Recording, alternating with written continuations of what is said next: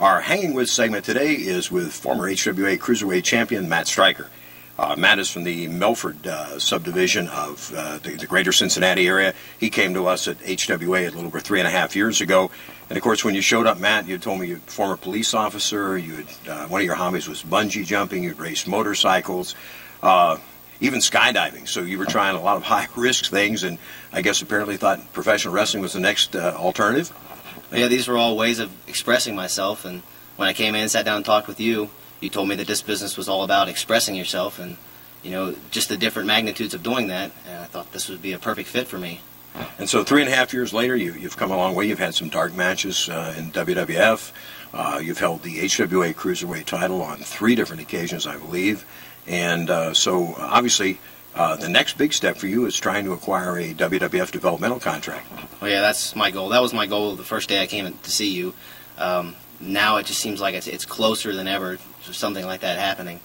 To be able to sit home and just think about wrestling, eating and working out would be great. Tell me, something we don't talk about in this segment a lot is 3.5 years ago, if you were going to a big wrestling show, you were buying a ticket. And in the last year and a half, you've had an opportunity to wrestle against guys, be in the ring and work against guys who you used to buy tickets to see. How was the transition? How did you feel with that? I remember the first time that I did that. I was scared out of my mind.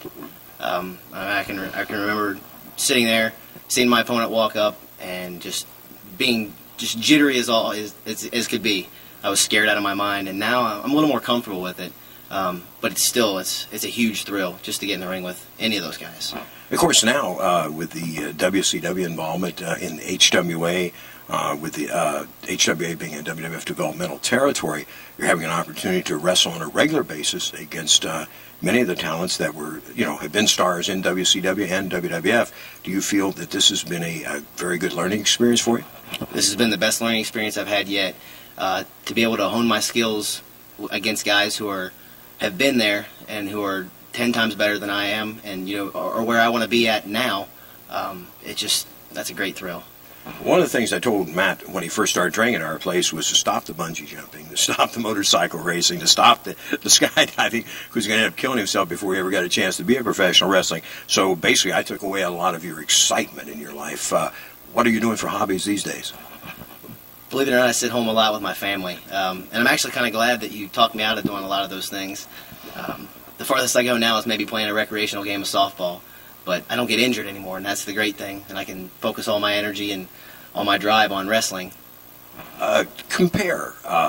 Parallel, being a police officer, being a professional wrestler. Obviously, it's obviously more dangerous in many ways, but it's also something that takes a lot of thinking on your feet, a lot of thinking on the move. Yeah, you're right. If something goes wrong, you've got to be able to react, just like that.